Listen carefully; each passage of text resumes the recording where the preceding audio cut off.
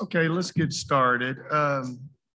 Good evening, everybody. My name's Ray Perry. I'm the Secretary of the Public Protection Cabinet and also co-chair of the Team Kentucky Medical Cannabis Advisory Committee. My other colleague and co-chair, Secretary Kerry Harvey, could not be here tonight. Unfortunately, he's recovering from COVID. He really wanted to be here for this event and also to address some other things. That's recently some tragedy that's happened in this area. So in his place, his Chief of Staff, Mona Walmack, is right here, and she will be joining us tonight representing the Justice Cabinet. I'd like to thank everyone here for making the effort to get here. It's an important meeting. We want to hear your stories, answer your questions, participate in open discussion about the benefits, concerns around medical cannabis. The governor and this entire committee appreciates everybody being here and being part of the discussion. We also have a very important guest tonight, Representative Angie Hatton. She is a strong advocate for medical cannabis. Last legislative session, she sponsored House Bill 136, an act relating to medical cannabis, a bill that received bipartisan support. So Representative Hatton, would you like to say a few words, please? There's a microphone if you want.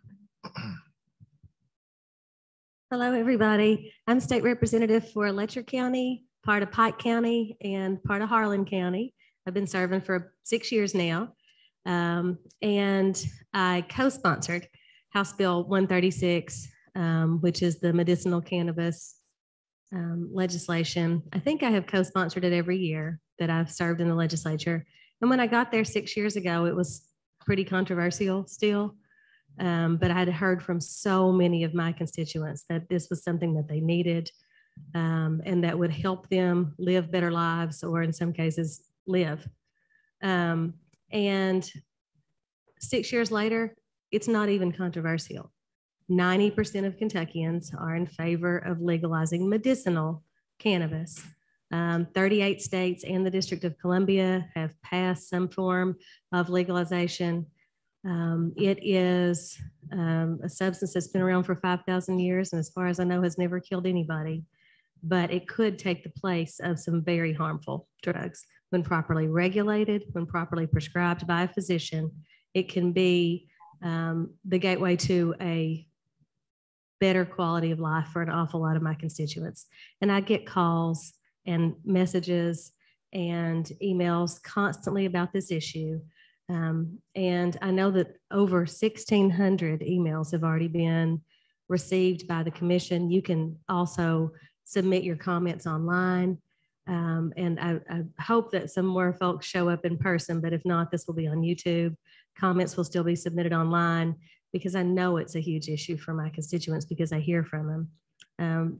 One of the main reasons that I got interested in the issue and taught myself more about it in the first place was a man named Eric Crawford, who lives in Mason County and or Fleming County. Masonville in Fleming County. Maysville in Fleming. Okay. Anyway, he comes to see me all the time in Frankfort because he and his wife lobby for legalization of medicinal cannabis. And Mr. Crawford was in a terrible car accident and lost the use of his legs. He's in a wheelchair. And he comes to Frankfort with it looks like a Ziploc bag, but it's enormous. It barely fits in his lap, and it's full of prescription medications. And all of those have side effects, and they interact with one another, and some of them are addictive. And he could replace every one of them for his issues if he were able to have medicinal cannabis. And I could tell you stories the rest of the evening about people who've contacted me for PTSD, for all these various issues. But that's not what this is for. This is for you guys to be able to ask questions or relate your own stories. I'm really glad you're here. I think it's an issue whose time has come. We're one of the last 12 states to hold out and not be able to provide the sort of health care for our constituents. And I'm grateful that the governor appointed this advisory council, and that I know they're going to travel the state and hear from people all over the state of Kentucky about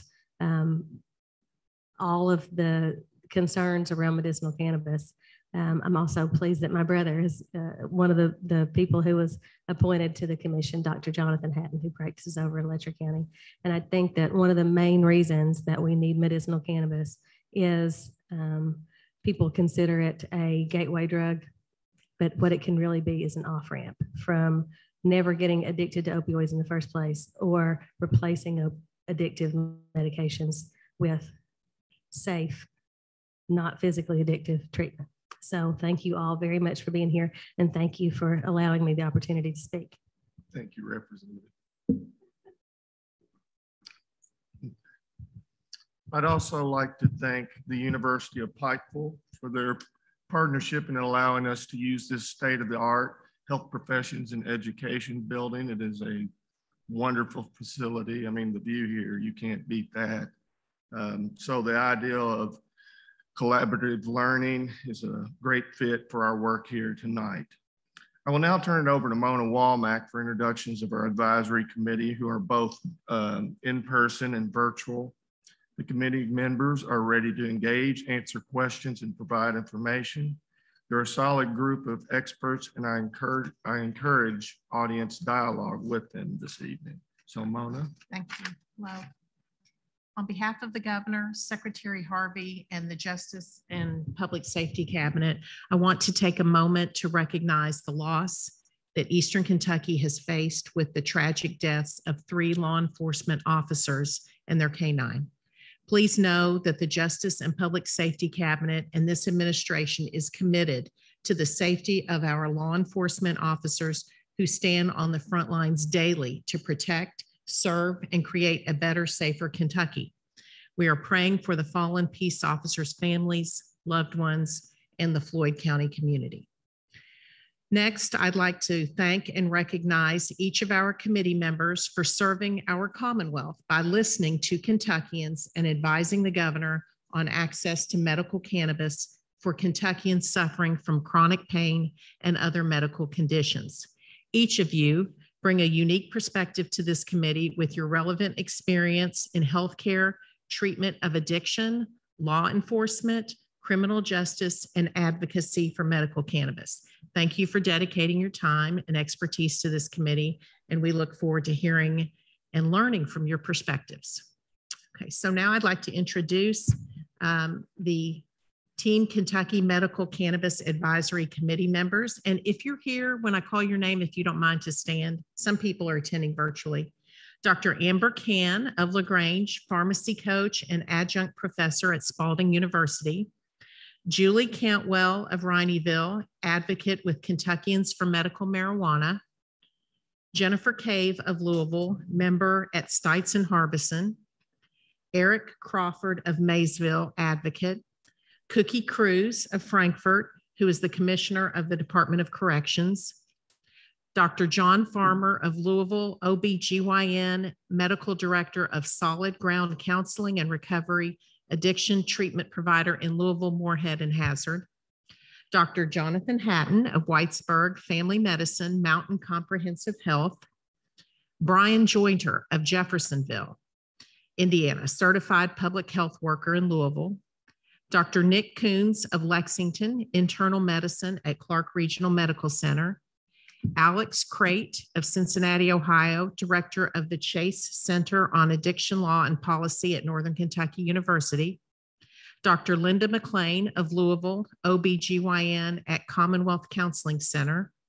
Andrew Sparks of Lexington, former assistant U.S. attorney.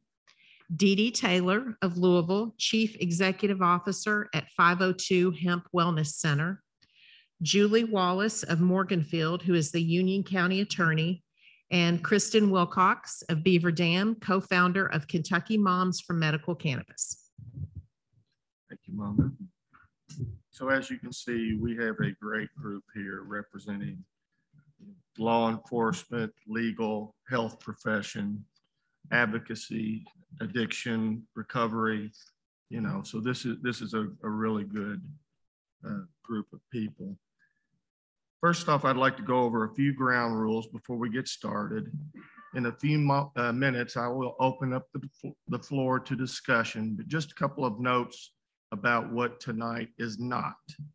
This is not about recreational marijuana use. It's about exploring safe and effective ways to alleviate the suffering of a lot of our fellow Kentuckians. A lot of times as part of the discussion, recreational use comes up, but I just want to say clearly, these are separate issues. And I know people are compassionate about both, but this is what we're talking about here, medical cannabis. So we know that two issues should be dealt with separately because that's what so many of our sister states have done successfully. So this will not be a debate or discussion on recreational use. This is not a partisan political issue. If we look at public polling in Kentucky, medical cannabis enjoys widespread support from Republicans, Democrats, and independents. If we look at what other states have done, 38 states have authorized the use of medical cannabis, including states controlled by both Democrats and Republicans. If we look at our own legislative body here in Kentucky, the House of Representatives took a vote on a measure that would have authorized medical cannabis that had overwhelming support by both Republicans and Democrats. So thankfully, this is not about partisan politics. Quite simply, this is about finding information that will assist our governor in making decisions that might lead to the alleviation of a lot of pain and suffering on part of our fellow citizens. So that's a pretty important endeavor. Just a couple of ground rules for our conversation tonight. The committee is here to engage with you on this important topic. Feel free to share your stories, experiences, and ask questions of our experts. Each speaker will have 5 minutes and we will monitor the time. Please be respectful of everyone and honor this time limit. This meeting is being recorded and will be posted on medicalcannabis.ky.gov. We're also taking notes. All the comments from tonight's meeting will be shared to the governor. We'll first call up speakers who registered their comments on our website, and then we can hear from everyone else in the room as time allows. And I'll ask that you please state your name, the county you're from, before you start with your comments. And I just also want to note that I have, on our website, as of this morning, we have received 1,668 responses. 1,645 are in support, 23 opposed. That's 98.62% in favor of medical cannabis. If our registered speakers would come to the mic, and they can go first, and then people can line up behind them if anybody that didn't register wants to speak. And our first is Jennifer and Rick McClanahan.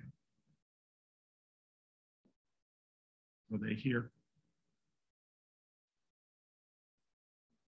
Read them all. Melissa Isom, Maxwell Collins, Kelly Hopkins, Jeremy Holbrook, Leah King, Elijah Rosenbaum, and Janice Brewer.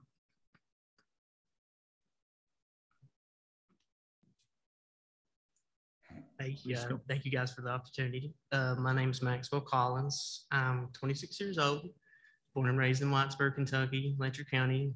It's my hometown. I love it. I have a wife and son, another son on the way. So I'm a family man. I do what I can to support them and survive in these tough times, but it makes it a lot harder when I can't have this job or that job because I choose to use cannabis to treat my condition. That's why I'm here today, and I'm so thankful to hear and speak to some like-minded people, on this subject. I suffer from chronic pancreatitis, and man, it sucks. I was diagnosed when I was 21, not long after my 21st birthday. I started to drink here and there, but nothing unusual, and I ended up in the hospital really quickly with acute pancreatitis, and they couldn't believe it at my age, But after many long trips and many trips to the ER, I found out I had a deficiency, which caused, in combination with the drinking caused my pancreatitis. So it became chronic soon after. And, you know, it's been really hard because even some doctors, a GI in Hazard even kind of like put me down for it. You know, it's like, you know, it kind of hurt. It was really embarrassing because I know what cannabis does for me.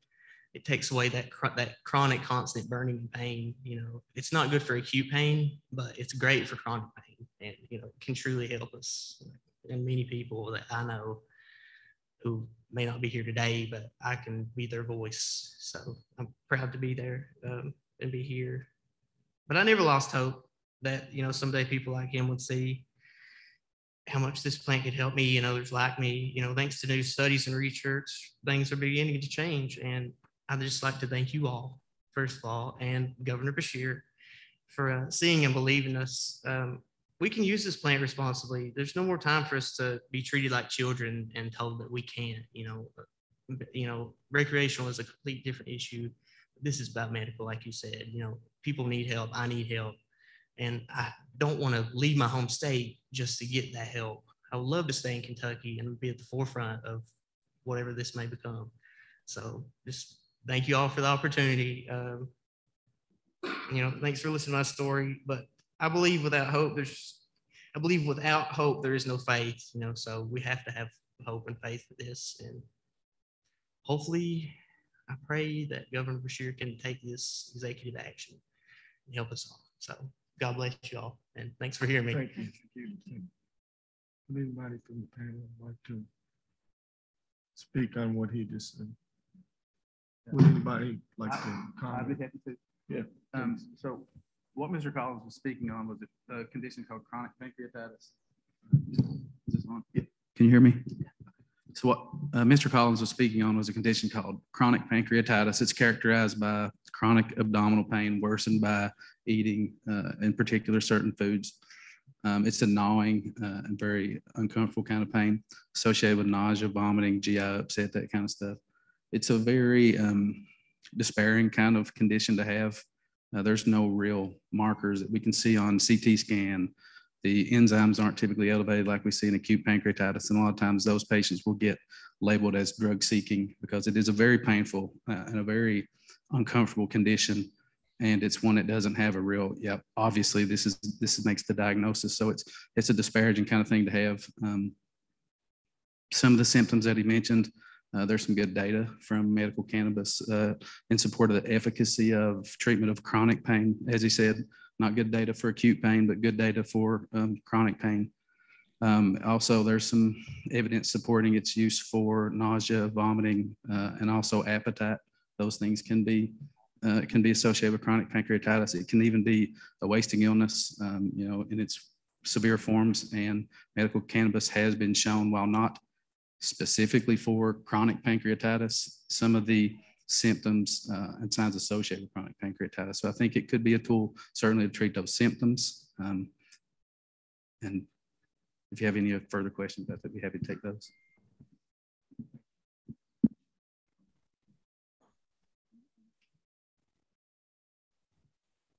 Hello. I just want to say thank you for sharing your story beyond the medical aspect of it. There's people all over this state that have similar stories, and there's been a long history of propaganda-driven misinformation. And I think that we have to end that taboo. And the best way to do so is to tell your story, talk to people, and let's just get it out in the open. And that's how we can start these conversations, because there are people everywhere just as desperate, waiting all over the state for this change. And so I just wanted to say that I appreciate you sharing.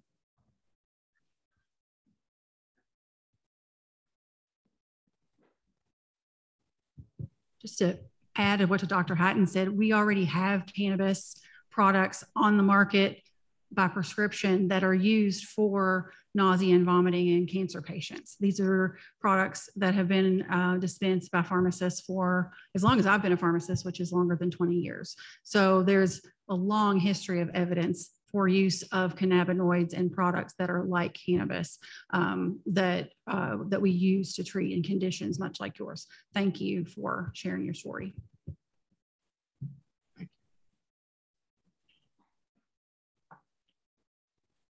Who else on the list? Would you? Yes, go right ahead. Hi, hello. Thanks for having us. I really appreciate it. My name is Leah King. I'm from Wolf County. I drove a long way to get here, so I'm glad I was able to find it. It's my first time here. I moved here 2 years ago to Kentucky from Florida, which already has it in place. It's been there for a few years now. You go to your doctor, he determines whether or not you are a candidate for it. And if you are, he prescribes you a certain amount per month when it comes to the flower and the oils. They have edibles now, I heard, but they didn't have it when I was still there. So it's not just a free for all. I'm sure you guys have all the statistics and you're well aware of how all the other states work, but as somebody who actually got to do it, coming here, it was a drastic change for me. I'm diagnosed with PTSD, as well as chronic back pain that I refuse to have surgery for because I'm scared it's going to make it worse and they're just going to throw opioids at me. I've been off of opioids since 2009 when I found out that I was pregnant with my daughter. I had been on them consistently for about 2 years at that point. And what started was when I was 15, I got my tonsils and my adenoids removed and they prescribed me liquid hydrocodone. And I was immediately hooked after that. So I was very thankful that my daughter saved my life and I was able to get off the opioids. However, I did it with the use of cannabis. I know that smoking while pregnant is not good for you, but the horror that I went through trying to withdraw from the pills on top of being pregnant was just more than I could take. And so I made sure to tell my doctor what I was doing. And while she was against it, obviously, because it was 2009, it wasn't even in the works at that time, it was the only thing that helped me. Once I was able to get it legally, and you walk into a dispensary, you have a certified person there that says, how are you today? How can I help you? What are you looking for? What's your problem? It's like going to Target almost. You get the most wonderful experience from somebody who actually cares about you and what you're going through. And when we are buying it on the streets, you don't get that choice. It's whatever the person has available is what you get. Sometimes it's the kind that makes you super sleepy. Sometimes it's the kind that, gives you some energy when you're not looking for that energy. You want to go to sleep because those of us with PTSD can't sleep very well. I'm currently on 4 different medications just to help me sleep, to keep me asleep, to help me with my nightmares and mood stabilization that comes the next day because I can't sleep. I can't take anything during the day. No matter what we've tried, I'm either too tired. I won't take benzos because I had an issue with those as well. She wanted to give me the Xanax and the Valium and the, what's that other one? Klonopin. And I said, no, please, no, I can't do that because I remember those days. And so we're working on it right now, but I feel that if we had it here, the people like me, I'm not in pain a lot. I'm not in excruciating pain, but my brain hurts all the time.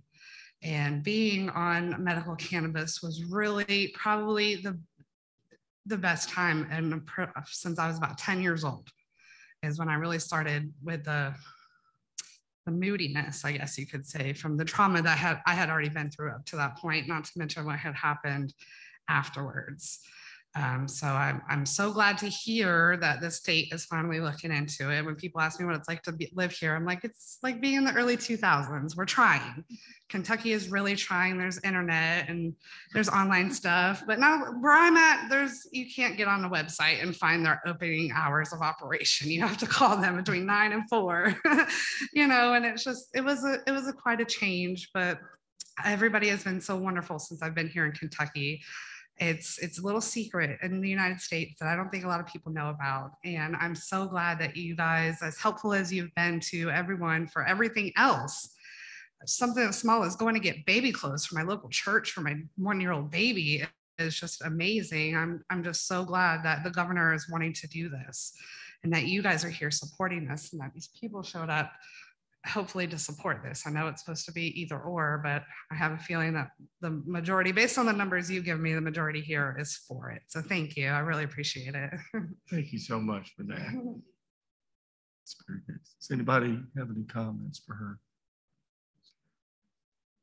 Yeah. I was just going to ask, sweetie, have you tried like CBD and hemp products? Has that given you any kind of relief? The CBD especially. Okay.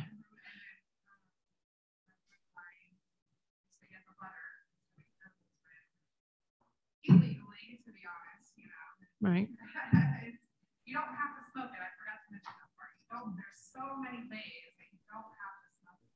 True. And True. that would be helpful for the people who can't. Okay. I was just curious. Thank you. Okay. We're going.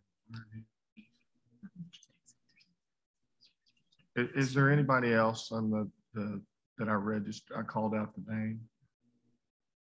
Eric, somebody's coming up here. I'll give you time.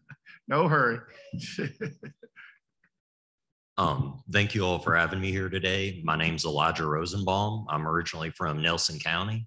I actually have 4 years of experience now, both a couple of years at a medical cannabis dispensary in Illinois, as well as a couple of years of licensed cultivation in California.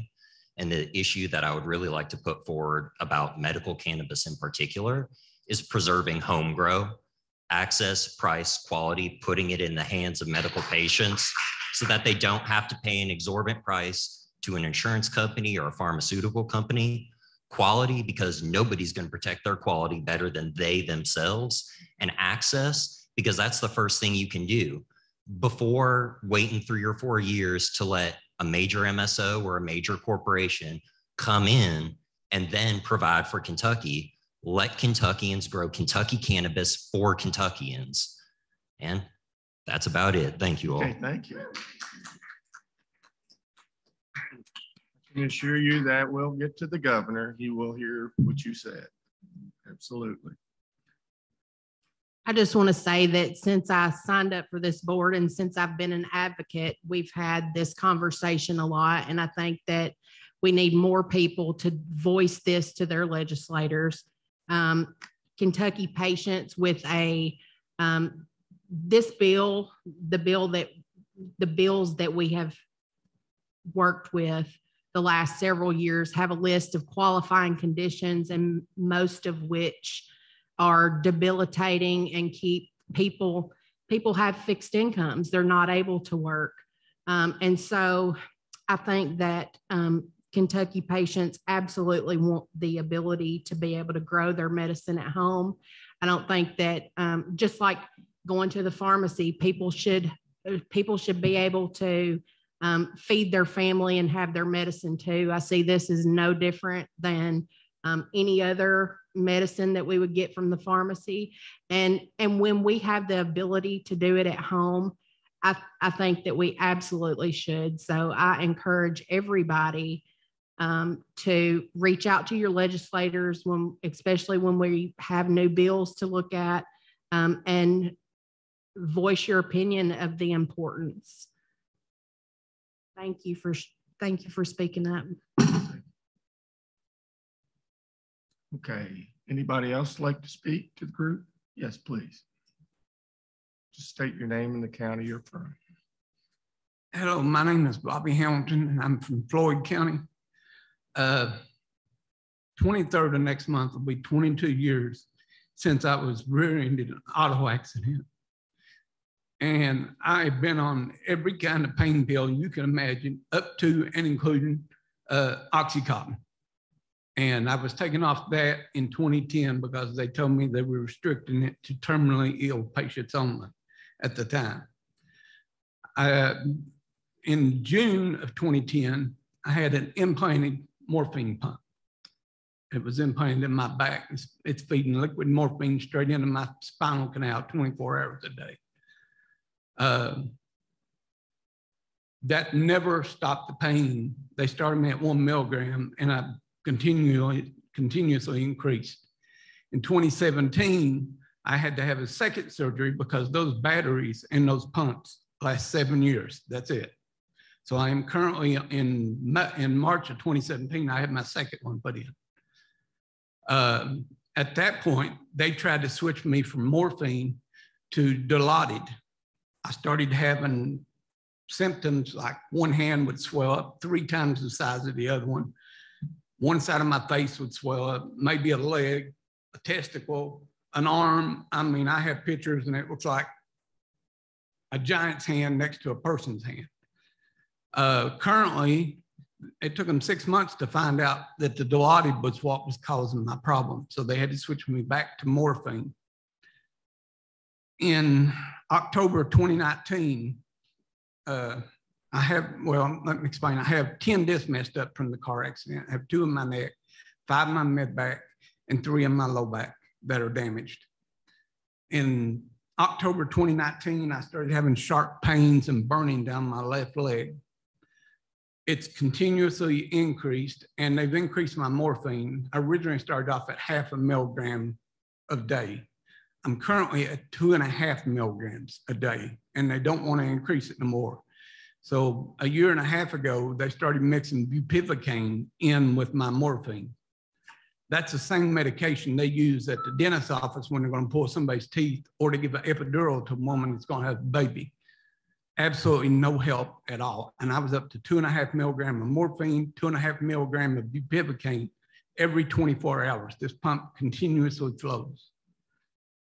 3 months ago, I told them that, you know, at the rate they've increased me, I told them it's not helping. So 2 months ago, they took half of the bupivacaine, they cut it in half.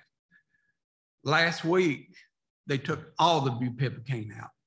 So I'm in an area right now that my doctors want to try new medications to see if they can help me deal with this nerve pain, because I average about 20 hours a day in bed, because getting up, walking around, sitting in these chairs is extremely painful. My pain scale generally is about an 8 to a 9. They always ask me, why do you never get to a 10 on this pain? I had a 5 millimeter kidney stone in 2016. That's a 10. And I have a dead kidney from that stone. It blocked the duct off to my kidney on the right side, and it atrophied and died. So I'm currently living on 1 kidney, taking 2.5 milligrams of morphine every day, and I'm on amitriptyline to try to help with just wearing clothes, because my skin is so sensitive. It feels like an anaconda wrapped around my leg, having anything, even a blanket on me. The lady said she has problems sleeping. The only way I sleep is 4 Xanax, 4 milligram pills about an hour before bedtime. That's the only way I sleep. Otherwise, I'm continuously moving up, down all night long. And I really appreciate you. And I'm hoping this gets legalized, so maybe my doctor will let me try it so I can get through today. I really appreciate y'all listening to me. Thank you so much.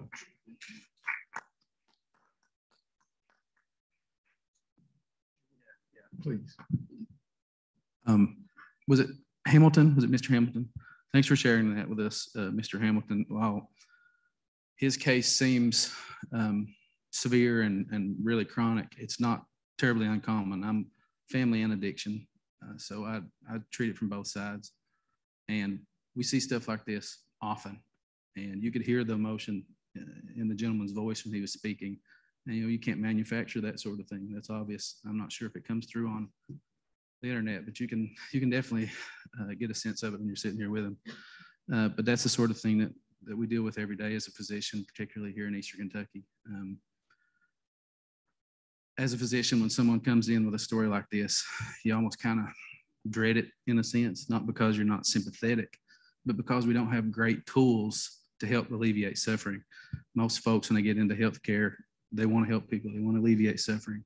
And it makes us feel a little helpless when you see a gentleman that's clearly suffered the way he has, and you're supposed to be, your job is supposed to be to help him with it, and you just don't have the tools. You could hear the kind of experimentation, it sounded like, and not really experimentation, but they're just trying different things to get him some relief. You know, they're doing their best. It's just that they're limited in their tools as well. we face challenges like this all the time, you know, and the opioid epidemic has even made it more complicated because now we've learned kind of the error of overprescribing opiates. Opiates, kind of the longer you take them, the less effective they are.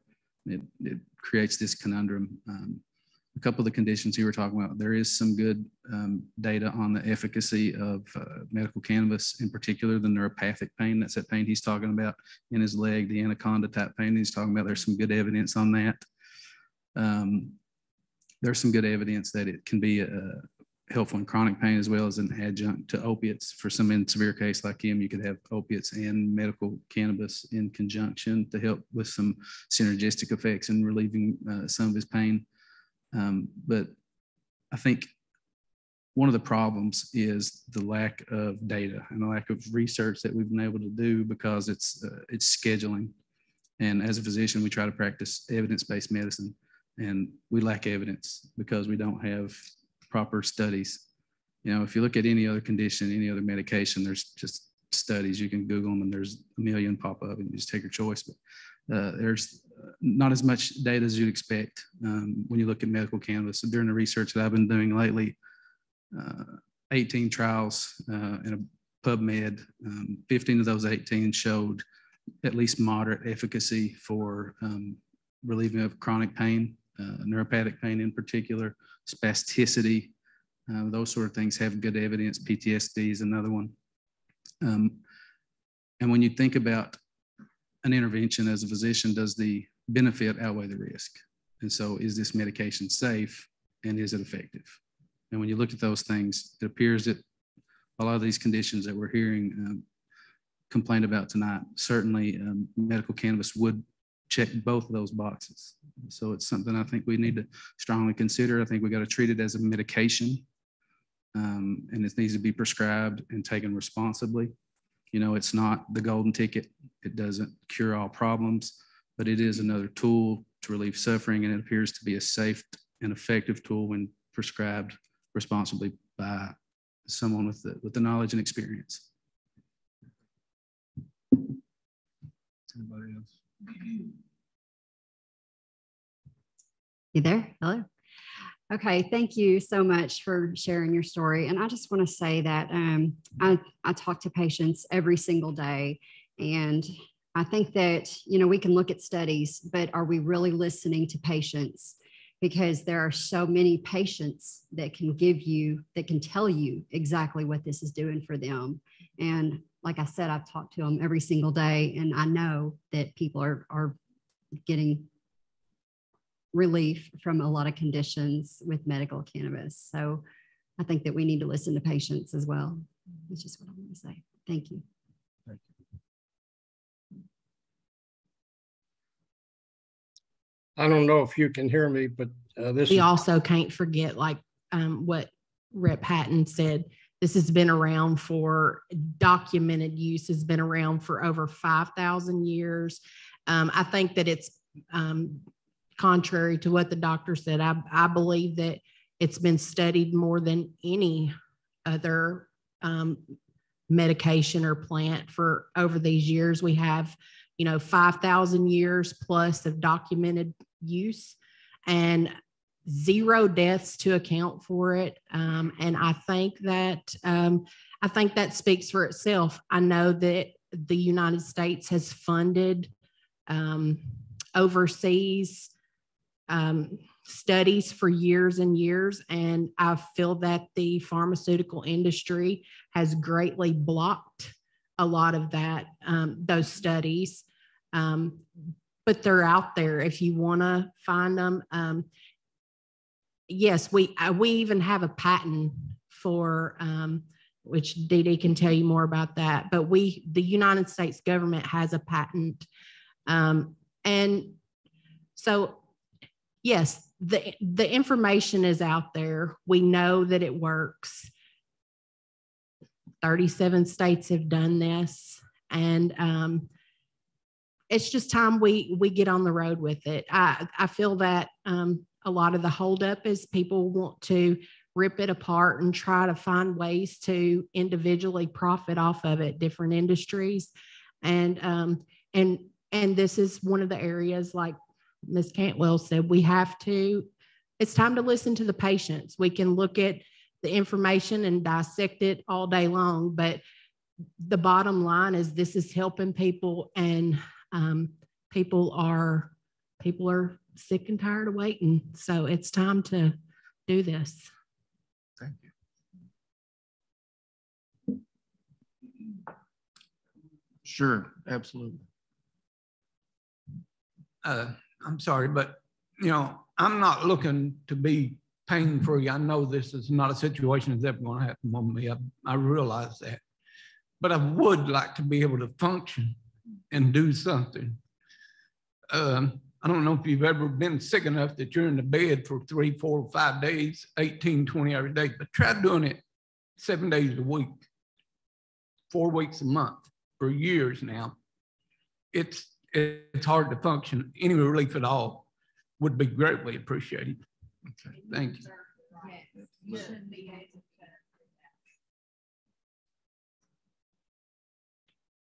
One more thing to add about. Sure, go ahead. As far as safety goes, in the research, there was, like I said, 18 random studies. There were no major adverse events reported. The minor events were pretty common, but there were no major events. Minor events were kind of similar to what you see when you look at the package insert to most medications: dry mouth, sedation, nausea, things like that. But pretty decent sized studies, 18 of them, no serious events occurred during any of those. So pretty safe.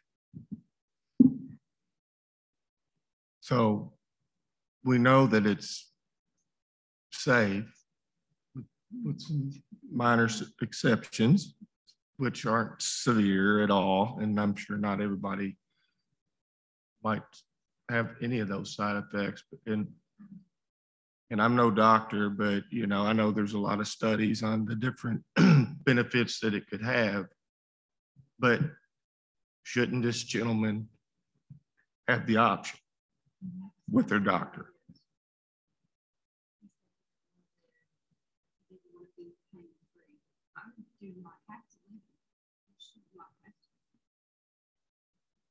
February of this year, they tried to put a nerve stimulator in my back.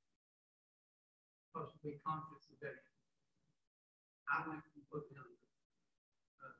They showed me the scar on my back. They put it in when I woke up. I was paralyzed from the waist down. They took it back out immediately. Luckily, about 5 hours later, I started getting function. It basically felt like I was laying in a hospital bed with a weighted blanket on my legs, on my waist down. They will not try again. They've already told me they will. But it would be permanent paralysis. I was in the hospital in less than 4 days after they paralyzed. The second day, this leg completely went numb again, and they could not explain it. And it took about 4 to 5 hours before the bill came back to you. So they tried other stuff. So now they just want to keep trying medication. Well, and if you could have cannabis prescribed, maybe it wouldn't, or maybe it would be the one thing that really did help, or maybe working synergistically with some of the other things that would be the key to just a little bit less pain. It would be easy enough to get marijuana, but I'm drug screened every time I go to the doctor. Right. The only opioids I get is from the liquid morphine in my pump. And I do have a bolus machine that every 6 hours I can give myself a quarter dose more if the pain gets unbearable. But it does nothing for the nerve pain. A couple more things. Sure. Some of those studies, they don't just report the outcomes in pain reduction, say from an 8 to a 6 or an 8 to 4. They also do questionnaires regarding function and improvement in quality of life, improving the function, which to a lot of folks, and I'm sure he'd agree, is every bit as important as reduction in the pain score, right? And those were in line with the pain reduction scores. They did improve function. They did improve quality of life, which as a physician, you know, that's what we strive to do. And it's a tool I think that can help with that in certain conditions. One other thing, just to clarify, when I was talking about safety earlier, it's not just the easy button. There's certain populations that you don't prescribe it in. Someone with an unstable or uncontrolled psychiatric condition. Those conditions can be worsened by cannabis use. Certainly there's, you don't want to give it to young folks or pregnant folks because we don't have data on that. The brain's not fully developed. You know, we think until age 21, so maybe a little later. So we don't want to give, you know, cannabis there until we completely understand what the long-term effects are in a developing brain. So like I said, not an easy button, but safe when prescribed responsibly. And on top of that, I will say there are many drug interactions with cannabis that a lot of pharmacists are not trained on because cannabis is a C1 drug. And so typically the pharmacy education environment has been hands off. It's C1, so we're not going to talk about it. That has been a disservice to pharmacists and to patients in my mind. So the more I learned about cannabis, the more I became passionate about educating patients and asking patients if they use cannabis, because we need to make sure that patients are comfortable telling healthcare professionals about use of cannabis. If you are not comfortable as a patient telling your physician, your healthcare professionals, your pharmacist, they're not going to know about drug interactions that could be happening. There are serious drug interactions that we need to know about. And that's part of the safety that we need to address as well, not just the safety of use of cannabis, but use of it with other medications. Thank you. My name's Todd Hambleton. I'm from Pike County. I wasn't going to talk because I'm going to talk in front of people very often. And some of this is going to be more along the lines of things that you all need to consider in order to get something like this passed. So it's not that I'm against. As far as the studies go, what he said, he ended up saying at the end here, kind of what I was going to say, which is there's probably a lot of pediatric use for this, right? Intractable seizures, I think in some of the behavioral categories that there's some benefit. People have anecdotally, they've shown benefit. The problem is you're not going to get physicians in general, definitely on the kids side of thing, but even some of the adults are not going to be like him. So he can go to his doctor and say he wants it. But until you get recognized studies out, doesn't matter that it's relatively safe. They're going to be either scared from a litigious standpoint or just not knowing the efficacy of that stuff. And so for using that, you're not going to get physician buy-in. So even if it's available in the state, there's going to be a large portion of your population who's not going to really get access to it because the physicians are not going to recommend it. So that's part of why you have to have those studies. It's not just because it's got to be proven safe or effective for whatever conditions.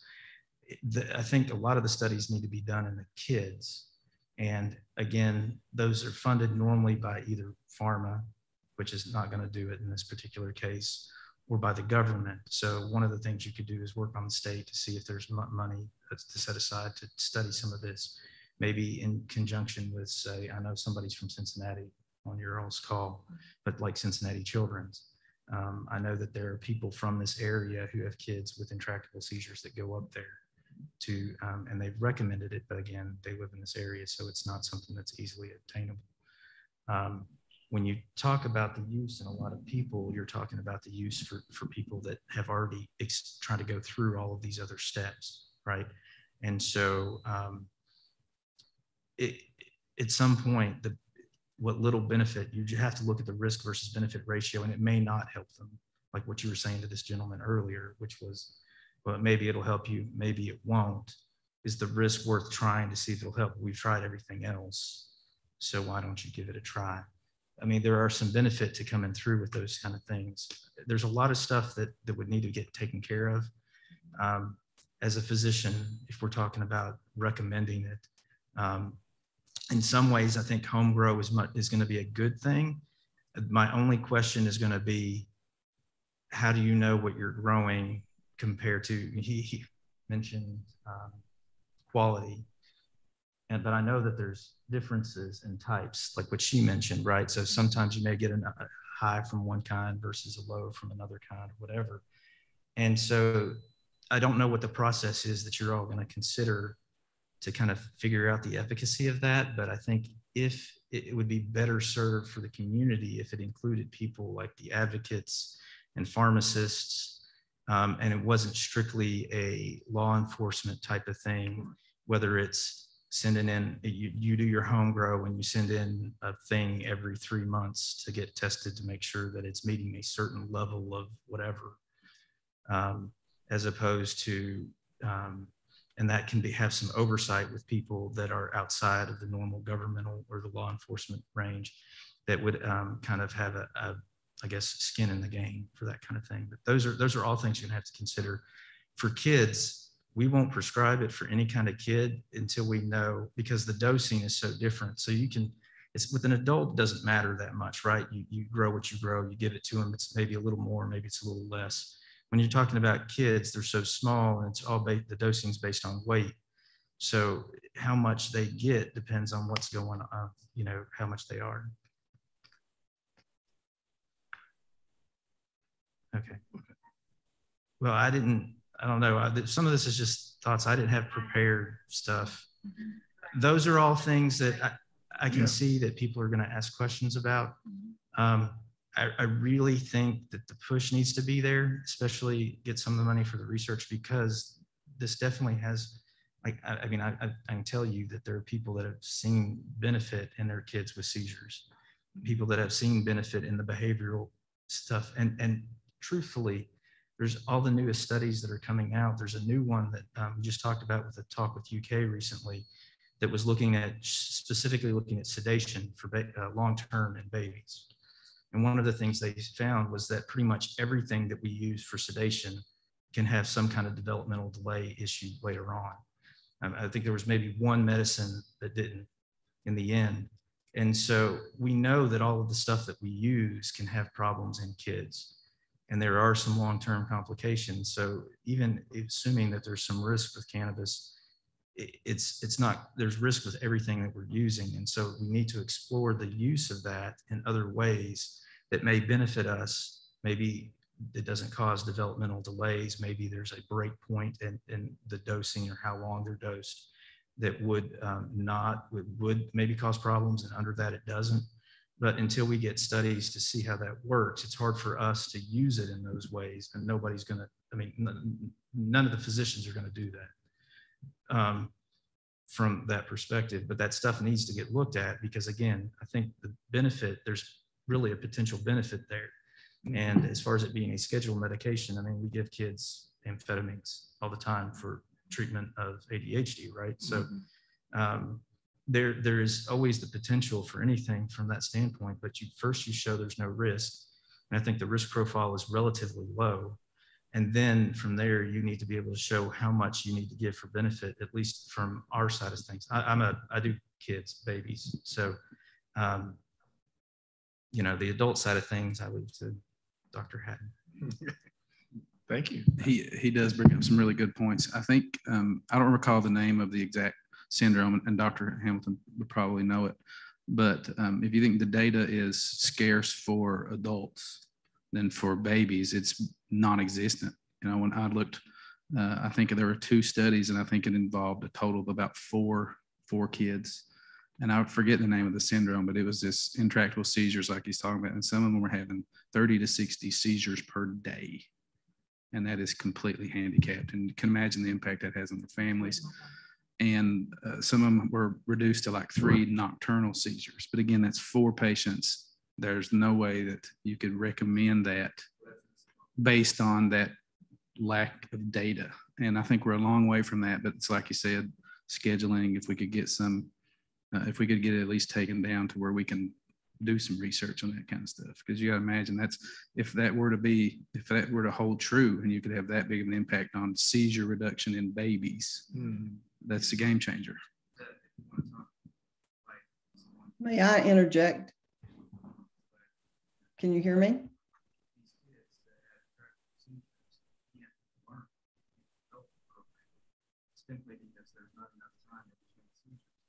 some of them are having seizures that are not obvious, so they don't subclinic, right, where it's not instantly bleeding, but they are, they are definitely seizing. So helping those kids have some kind of quality of life and be able to live. I think there's a lot of benefit there. The problem is that you get somebody like Cincinnati prescribe it when they've gone through all of these other options.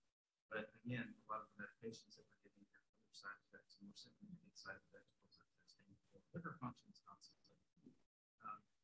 So I think there's a lot of benefit there. It's just it's got to be available for us to look at, see beyond anecdotal evidence or case reports where you look at 3 or 4 kids and say what's happening. We know it. We just don't know the best way to use it. Children with irretractable epilepsy is my specialty. I am mom to one with Dravet syndrome.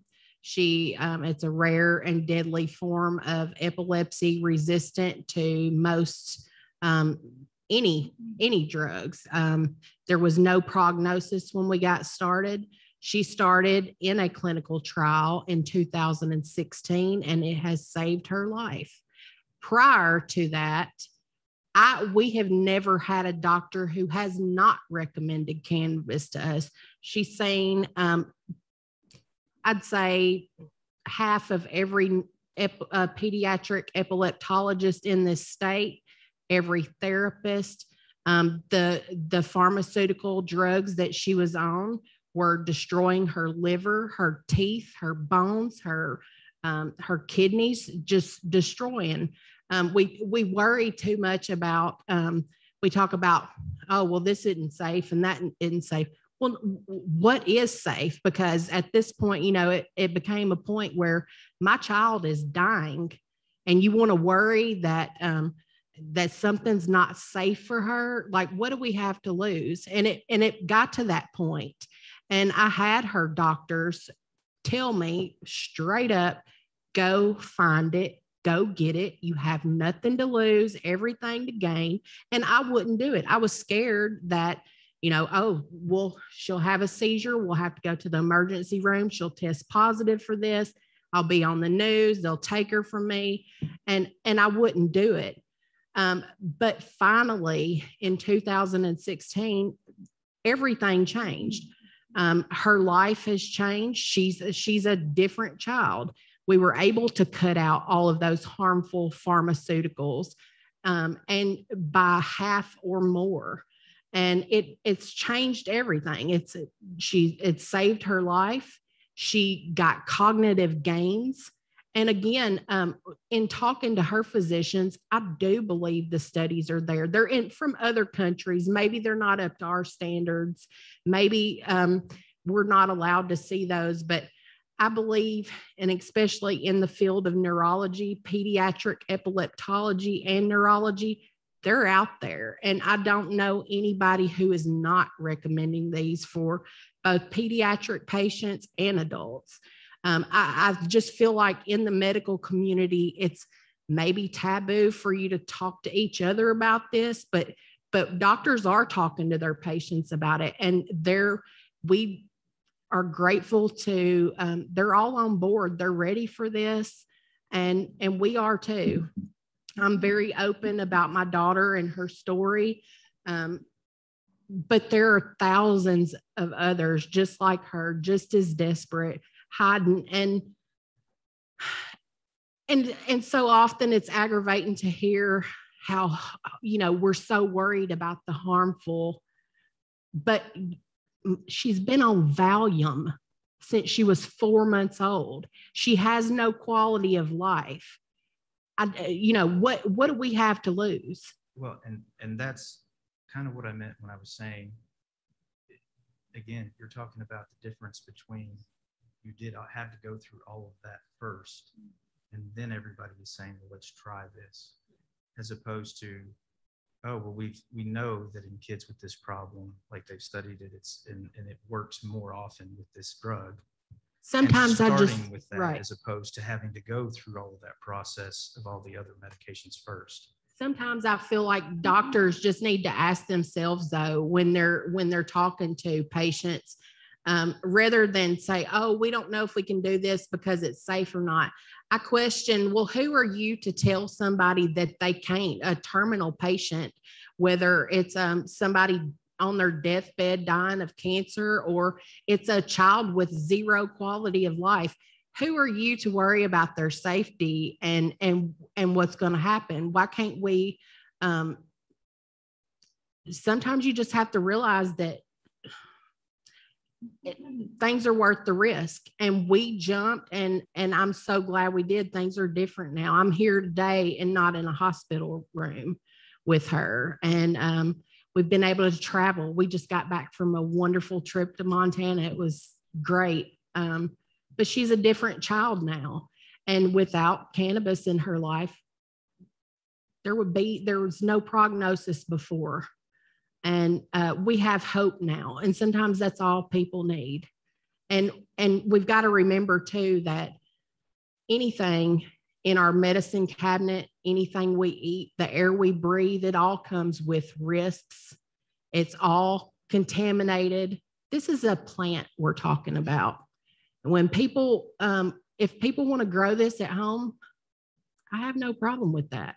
There are a million different strains and they all do different things, but I can't think of anybody better to grow my medicine but me. I know what works for me, and she might need something that works different for her. So who are we to stand in people's way? And I just wish that we would ask that question more of our physicians. But I really hope that people will start talking to their doctors more. Anybody who wants this, we need to have these conversations. So I greatly appreciate you bringing it up, and we need more of this. Thank you. Yeah, go ahead real quick and let's let this do. Okay, I just want to say that my son also has epilepsy, and for 16 years, we tried every drug you can think of, and nothing would stop the seizures. And he was at his worst having around 200 petit mal seizures a day. I mean, it was just constant all day long. And so he was we took him to the Mayo Clinic, and he was diagnosed as drug resistant epileptic. And we have let him try medical cannabis from out of state, and he's now been 32 months, no seizures. So, I mean, I think that's a pretty good testimony right there that has changed his life. And I'm very thankful that myself could share that. But thank you. Sir, would you like to go ahead? My name is John Taylor, and I'm from Jefferson County. And I want to thank everybody for coming and having this conversation. That's what a democracy is about. We have dialogue. We have back and forth. We hear oppositions. We hear law enforcement. We hear medical input. But this is an issue that I call more of a human rights issue. In the part of the Constitution that says life, liberty, and the pursuit of happiness, there's the part about we have a right to be healthy. I myself found medical cannabis after I began having grand mal seizures in 2007, and they got worse. I listened to the doctors. I took phenobarbital and dilantin and lamictal, and I was told that my liver would be deteriorated in 10 years and I'd be a candidate for transplant. That's about all we had to do in the cocktail. And I followed all the instructions. I kept having seizures. A couple of them were almost fatal. And after a near fatal event, I took my health into my own hands and found a solution in Oregon. And I was referred to that by the parents of epileptic children that said, there's this stuff called low THC marijuana that has this compound called CBD. And that's really where it began for me. The moment that I started taking those compounds, I went asymptomatic for almost 5 years. I went from seizing every 2 or 3 weeks. I've had, I think, 6 events in 11 years. I'm currently on a 10-month stretch because I quit taking my CBD oil last year and broke my back after I had a seizure in the shower. I don't know why it works. I'm not a doctor, but I'm an entrepreneur, an inventor, a mechanic, and now a chemist because I run one of the largest processing facilities in Kentucky called Commonwealth Extracts. We've seen the data. We've seen the pharmacology and the toxicology reports. I've worked with some of the largest ingredient suppliers, medical ingredient, cosmetic ingredient suppliers in the world. These compounds are not harmful. That's all there is to it. The problem, I think, has to do with more of a political and lobbying effort with the FDA, because Cytovex is a drug that's FDA approved, and I believe families are billed somewhere around $36,000 a year. I can make the same tincture for $1,800 and make profit annually. So that's one issue, it's the vitamin drug issue. The other thing that I want to reiterate for the governor to review is that we have a contradiction in law. Schedule I narcotics are clearly listed as having no medical value. They're Schedule I because there's a high risk of public abuse, misuse, other things that are very real concerns, could be fatal. You could kill yourself on Schedule I drugs.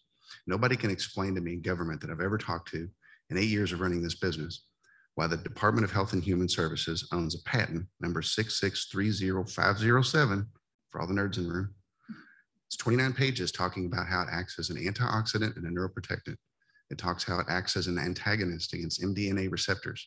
It helps heal ischemic insult and injury. It also helps with neurodegenerative disorders such as Parkinson's and Alzheimer's. This is not new information. You don't have to look very far. That patent was issued in 2004.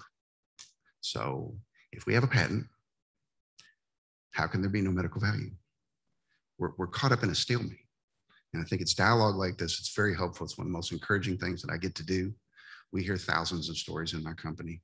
We have people calling from all over the world, really, asking for relief. Kentucky was one of the first that allowed CBD production, but it's limited because of THC and some unknowns. The question that I would have for people is, why do we want to allow people to continue to suffer? Anybody that wants marijuana currently has it.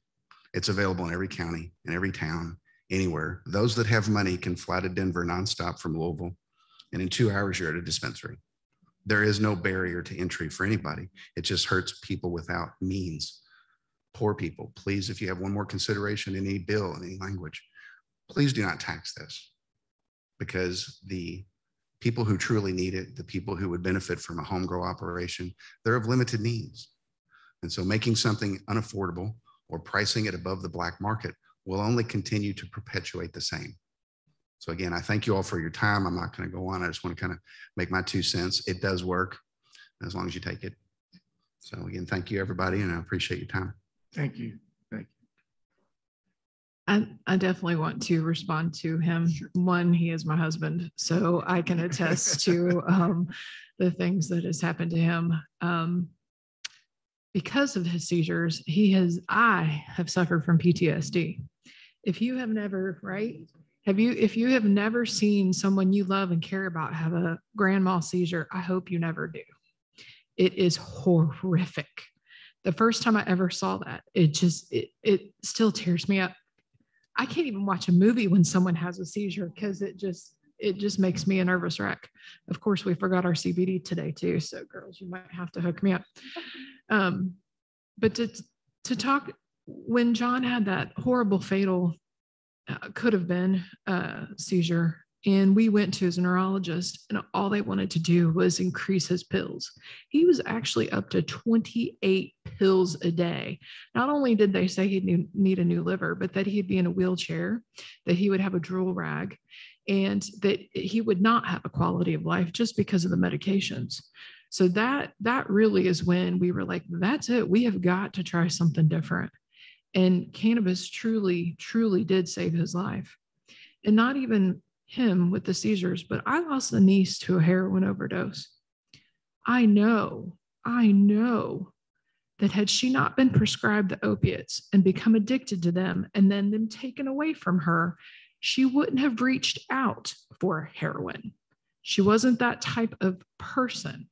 The next thing you know, she's 29 years old with 2 little girls that she left for my sister to raise.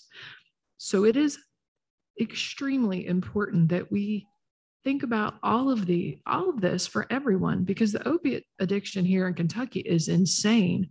I own a CBD store. Obviously, my husband and I are kind of in the same realm of business, but every day I have people coming in my store telling me that it's helping them with withdrawal symptoms. I'm like, yay, keep it up, keep taking it every day. And granted, it's just the CBD, so the THC levels are not high. People are not getting high off the CBD products, but it still gives some little bit of relief.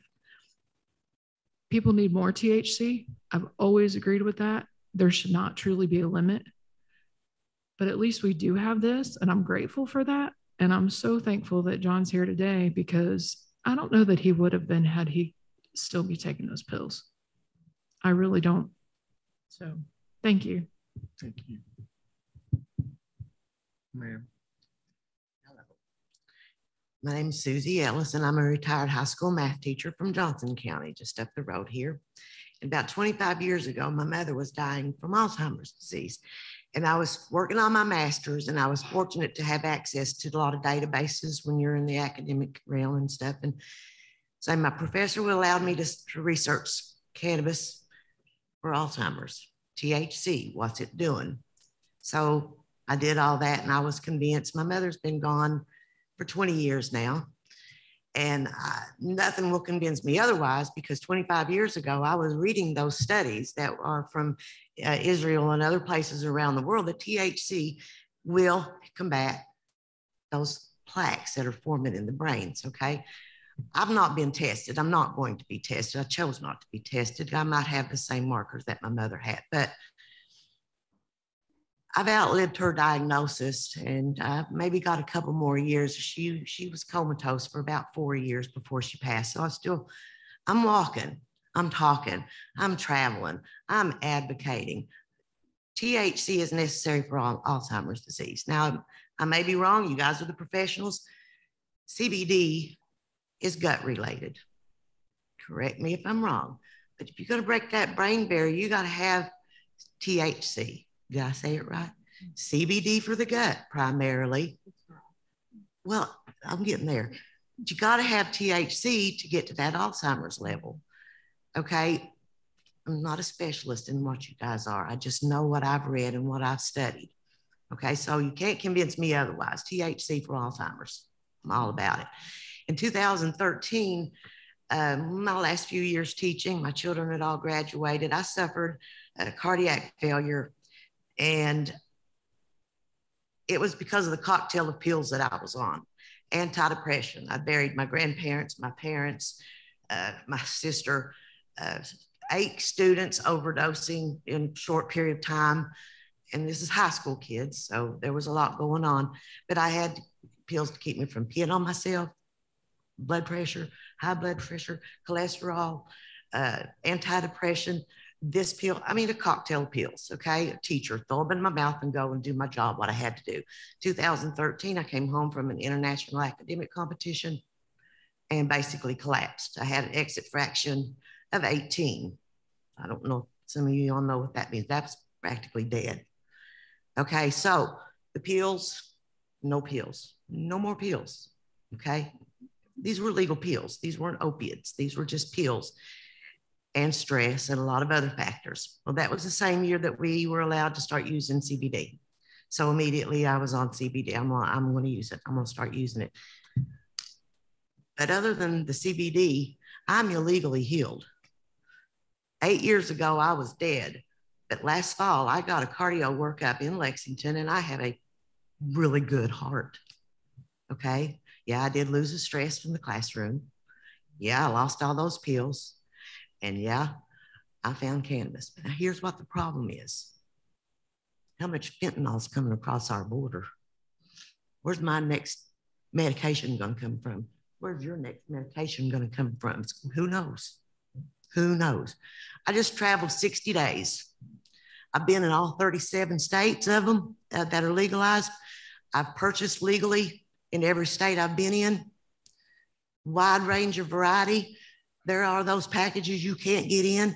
There are those packages that'll flip right up. Now, I'm all about safety and security, so we need to do that. But what we need to do first is go out in our flower beds. And what kind of tomatoes are you growing this year? Are you growing Romas, Tommy Toes? Are you in the heirloom strain? I want to grow my medicine. I've seen it grown. I've watched it grow. I know that I could grow it. In Maine, let me grow for 5 people. This is what we need to do, folks. Governor, what's stopping it? Greed, race, money, and a few other organizations. It's political. The fact that it's illegal is racist.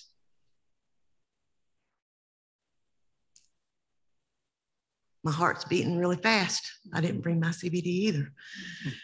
But I did see my doctor before I went on this trip. I said, Doc, I said, this and this and this. I said, I ran out of CBD about 3 months ago and I haven't gotten any more.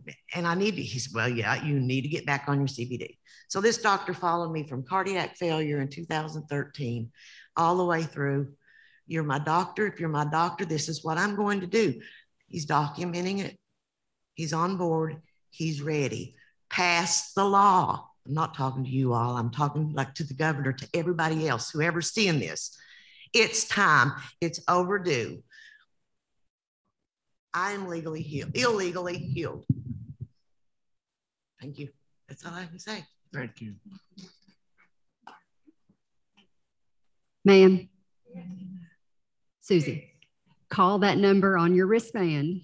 Oh, I do. Yes, make sure you're calling, especially come January. Call. Yes, please do. As far as I know, my local legislators are all yeses. Even the new people, I know medical people, I know many people in this area that are supporting. They are supporting. Yeah. Pardon me? Call the no's too. Yeah, yes, yes. It don't yes. matter. Our legislators from all over Kentucky work together to pass our laws. So whether or not they're yours or they're from across the state, you can call them too. What a lot of people don't realize is when they make that telephone call and they say, who would you like to have this message sent to? Every one of them. Yep. All of them. Every single one of them. Send this message. Yeah, I do. You can do that. And we appreciate it.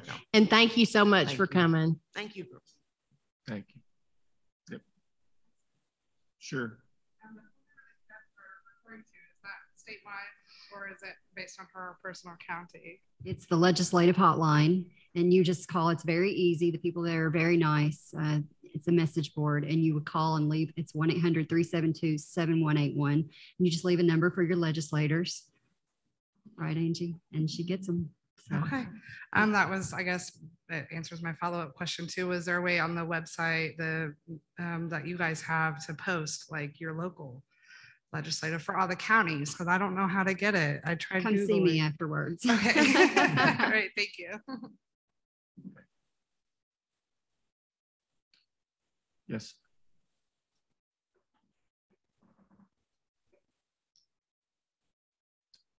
My name is Randall DeWitt. I'm from Nelson County. I'm 24, and currently I'm working in the R&D lab at a hemp company based in Bardstown, Kentucky.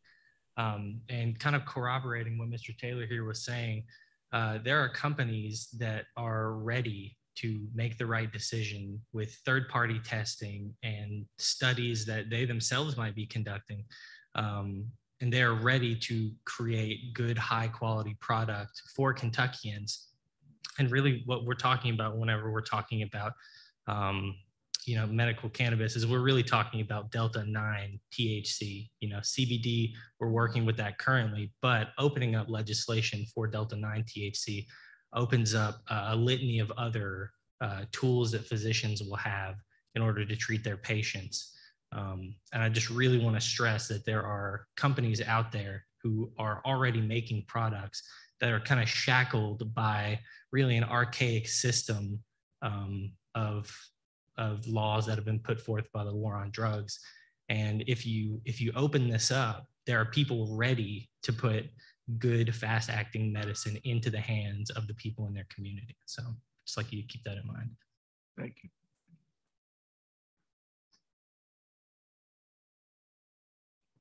Sorry, that's one other thing I wanted to add. The importance of legalization is not only just for Kentucky patients. We worry about on the black market right now, people, if you get marijuana, it's been passed down through many hands. You don't know what's in it, where it came from. We've got fentanyl killing everybody right now. You don't know if something's laced with that. At least with legalization, we have seed to store regulations in place, or it comes from your own yard. It's what, you know, a lot of people are hoping. At least doing it that way, people can be sure that they're getting a safe, clean product. And that's not always the case right now. I think in order to be past legalization, we gotta let go of some of the government bureaucracy who's running certain programs right now in the state. I am a little bit fearful of that. I think licensing would be, it should be affordable. I realize that there should be limits on that, but if dispensary owners, it should not be so far out of reach and so expensive to become a license holder. I think that is super important. I also think we need to keep it to Kentuckians and not let people from out of state coming in and fueling the market, because they will eventually have rec if that's what they want. So I think it's super important to realize that in order to keep it medical, not necessarily, I mean, rec will be here eventually, like it is, will, and I think federally eventually, but in order to keep it medical, it needs to be real Kentuckians doing it, not just people from out of state purchasing all those licenses. That's kind of what has happened in the past. Thank you. Would anybody else? Can you hear? Okay. Well, I think this was a very helpful first town hall meeting. This is what we wanted. We wanted to hear from Kentuckians. And I think we've got a lot of compelling stories here. And like I say, I really want to express the committee's gratitude for your participation tonight. And thanks again for coming out and sharing. All the comments from tonight's meeting will be shared with the governor. I can assure you that. Another big thank you to Representative Hatton and also Pikeville University for making this possible. I just want to remind everybody that there are 3 more town hall meetings scheduled in northern part of the state, and in the western part of the state, and in Frankfort. And you can gather more information on that at medicalcannabis.ky.gov. So with that, I think we'll end the meeting, and thank you, and have a safe travels home. We appreciate everybody. Thank you. Leave, thanks it out, leave the meeting.